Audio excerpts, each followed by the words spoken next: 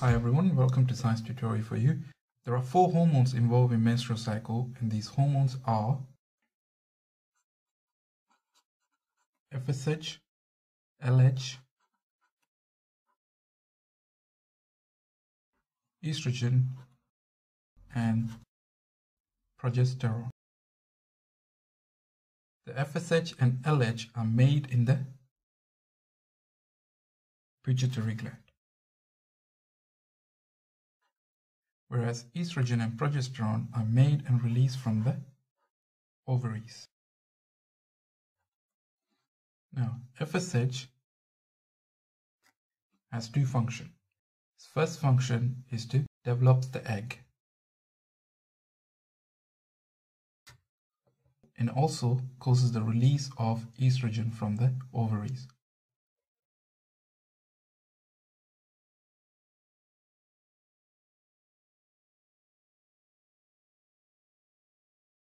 Whereas estrogen has also 2 functions.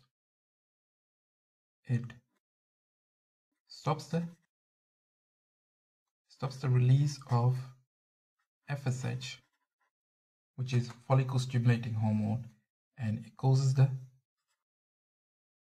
release of LH, which stands for luteinizing hormone. Luteinizing hormone causes the release of the egg from the ovaries at day 14, and this process is called ovulation. So LH causes ovulation. And once the egg has been released, the progesterone maintains the lining of the uterus.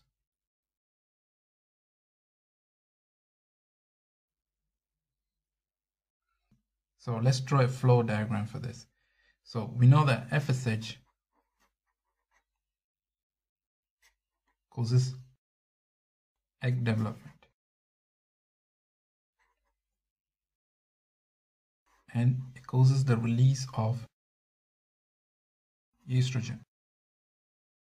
The positive sign over here shows that FSH causes the release, promotes the release of estrogen, and we learn that estrogen stops the release of FSH, so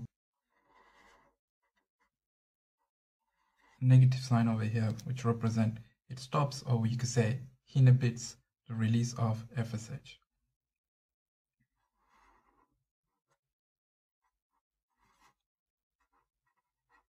And LH causes ovulation, where the egg is released at day 14. And if the egg is not fertilized, then the whole menstrual cycle starts again. I'd like to also tell you that the contraceptive pill, which is used to reduce the fertility, contains estrogen, because estrogen stops the release of FSH, so the egg will not get matured, and so the female taking the contraceptive pill will not get pregnant. But FSH and LH will be given for ladies who's trying to get pregnant, because FSH contain egg development and LH causes ovulation. So to increase fertility, FSH and LH hormones are taken, and to reduce fertility, estrogen is taken in the contraceptive pills. So that's all I want to cover in this video. Thank you for watching, and I'll see you in my next video. Thank you.